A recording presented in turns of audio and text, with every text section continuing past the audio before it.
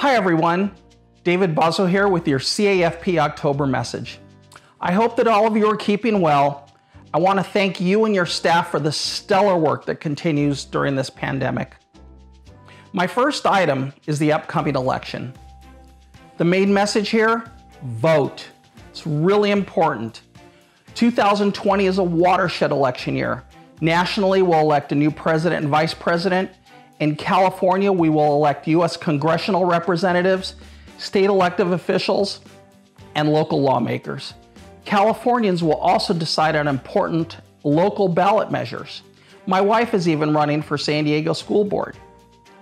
The CAFP is urging members and their patients to vote.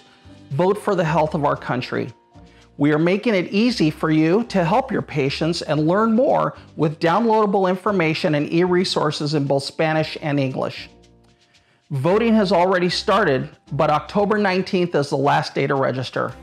November 3rd is Election Day. Remember, voting is good for your health. The next item is our CAFP magazine. The fall magazine is headed to your mailboxes right now and available online. This issue focuses on the important topic of health equity. In thinking of our CAFP magazine, I reflect back on my article that appeared in the last edition. So many of you were kind enough to reach out and reconnect. I view our magazine as a great way to connect and to keep current with the important issues of the day, and even learn. Please visit www.familydocs.org to view the new issue and share it with your colleagues.